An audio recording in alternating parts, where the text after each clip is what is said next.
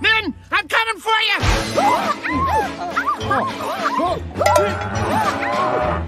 Wow, you, really went all in on the turtles. Yeah, that's my theme. Oh, I envy turtles. They can curl their soft, vulnerable bodies into their hard shells where none of life's sharp edges can harm them.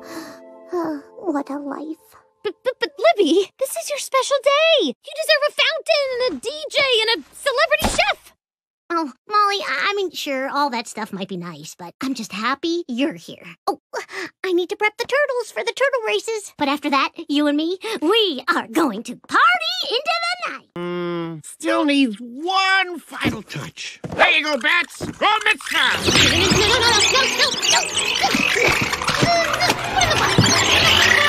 Oh, boy. No, Scratch. This is the most important day of Libby's life, and nothing is going to ruin it for her. Oh, good! You did invite your school friends. I didn't. Molly, where did all these people come from? Hey, Mazel Tov, Libby. Isn't it great? They're all here for you. Be the turtle, Libby. Go to your happy place. Hey, this is a turtle party, isn't it? So come out of that shell, Libby. Ugh, I knew that turtle metaphor would come back to haunt me. Look around. Even Libby's not enjoying this party. Oh, don't worry, I'm on it. Hey, who's ready for the horror? Heights and being tossed around are two of my biggest anxieties. Can't we just do the turtle races? Oh, of course we can. Right after the horror. It's the moment you've all been waiting for. That age-old tradition, the horror! Give it up for the woman of the hour, Libby Stein-Torres! She's probably just being shy. Just one moment. Libby, what are you doing back here? You're missing your special day. Molly, you keep saying it's my special day, but it doesn't feel like my day at all. I didn't want a big party. I didn't want all these people. You've turned this party into what you thought I wanted. Oh, so what was it that you wanted? To spend time with you! Oh, sorry, it's the hormones, but the feelings are accurate. Oh, it finally happened. I'm a woman. You know, I feel different. Do I look taller to you? I'm sorry, Libby, but I'm gonna fix this. Then I promise I am yours for the rest of the night. I'm not even touching the door. Oh! Yes!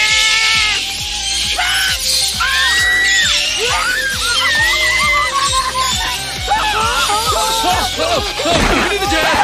We need the jet! Now that's a bat mitzvah! Oh, they're turning on me! Ow! Ooh, you ungrateful bats! That's the right I did for you! Stop! Go, Simon! Shelly, you can do this!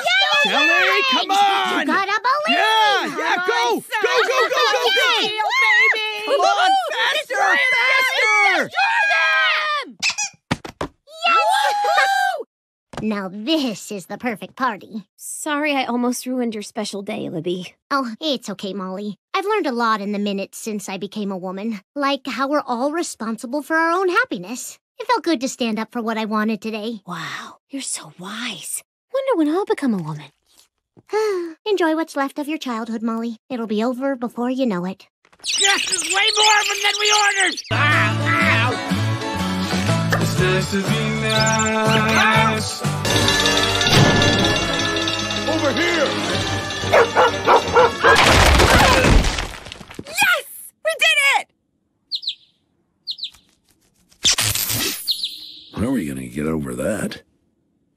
I love it, Mcgee. Always wanted to take that smug perfect board down a peg or two. All we need is a festival that will draw a crowd. Talk about dead in the water. Whoa, poor word choice. Sure, we haven't been able to fund Turnip Fest in decades, but back in the day, it was a real hit. Right, Goldie? Oh, sorry. Assistant Mayor Goldie. Bloop, bloop, bloop, bloop, bloop. Excuse me, Mr. Mayor, but we can't beat Perfect Borg with turnips. Yeah, turnips are just potatoes that went horribly wrong. I will have no anti-turnip talk in this office, Mcgee. I knew you would. You're my smartest advisor. We could start out with the super happy picnic at the park, then hit up the aquarium and watch them feed us sharks. Molly, get back! It's not safe. We've got a bee in our home. So you're antagonizing it with the broom? Oh, you got a better... Scratch! You caught the bee! Can you please release him outside? Can I release the bee outside? No! So far, I'm loving this curse. The bee has summoned its form! Set yourself! Hello, my favorite grandson. What's going on? Nothing much, Grandma Nin. Just hiding from a swarm of bees in the house. Bees? Oh, don't worry. Dad'll squash them or die trying. Ah! Put your mother on. You cannot hurt bees. They are good luck. But, Mom, they're attacking Pete. That is Peter's problem. No hurting bees. Oh, they're everywhere!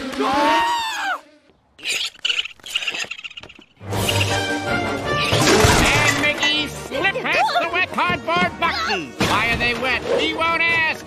She's making progress on the part heard on Catch and Hit.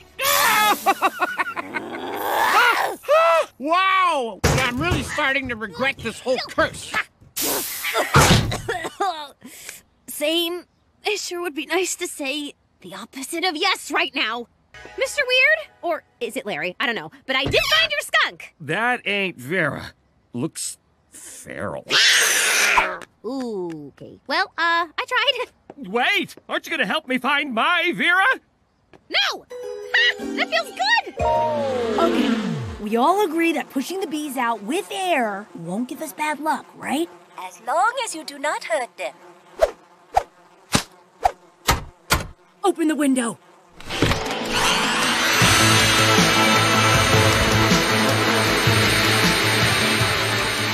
It's working!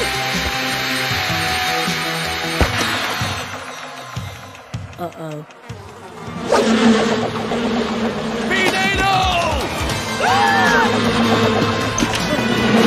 Oh, wow. This really escalated while we were gone. Come on, we have to help. Hey, Scratch. Buddy, can you please eat all the bees? Eat all the... I guess I had this coming. Okay, if I'm suffering, so are you. Hey, Molly, can you not herd the bees together for me? A double negative, huh? Then no. Perfect. Finally, we figured out a good use for this curse. Not happy about eating bees, though. Do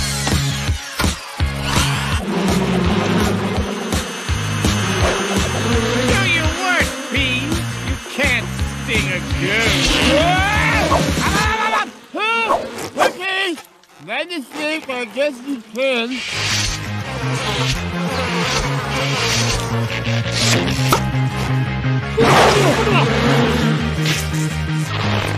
did it, Scratch! You saved us! How can we ever repay you? Don't ask us any questions until tomorrow! The Ghost and Molly McGee.